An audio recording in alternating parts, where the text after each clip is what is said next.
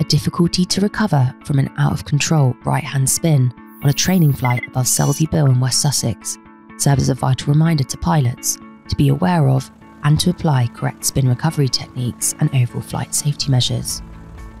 The instructor and his student had been practicing spins on a previous flight with no issues reported.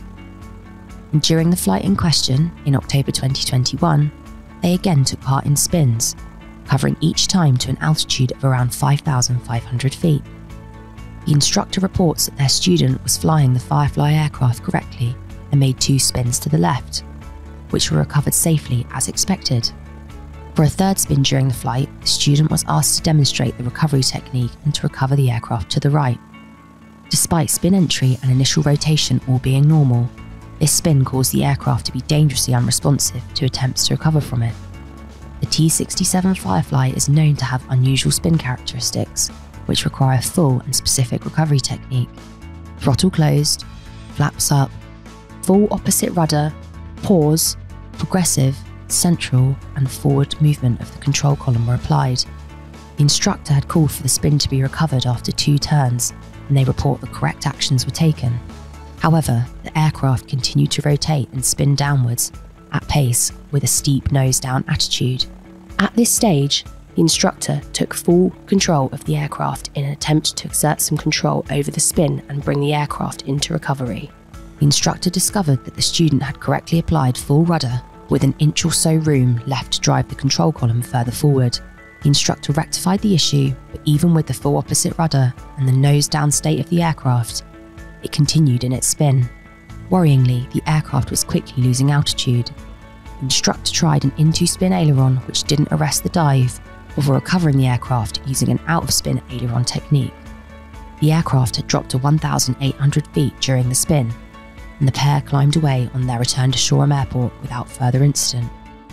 Post-flight checks revealed no apparent damage to the tail or rudder, and full rudder appeared to be still available. No defects were found in the tech log. Following a thorough investigation of the aircraft, the circumstances of the flight, and the instructor's description of the incident, the CAA confirmed that the incident had been a high rotational spin. Our report found that although the correct recovery actions were followed, the incident most likely occurred due to inadequate rudder application during the initial recovery. This resulted in full opposite rudder not being achieved by the time the control column was moved forward. This, coupled with the control column not being moved forward enough, stopped the aircraft from being recovered. It was also concluded that the out-of-spin aileron hadn't arrested the spin. Its application and spin ending were coincidental. Pilots should use this incident as a vital reminder of the importance of being aware of their aircraft's spin recovery guidance and techniques, as these may differ between aircraft types. Information specific to your aircraft can be found in the pilot's operating handbook.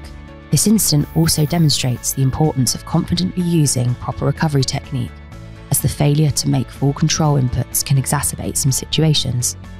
Pilots should familiarise themselves with how to use the emergency response plan to investigate incidents.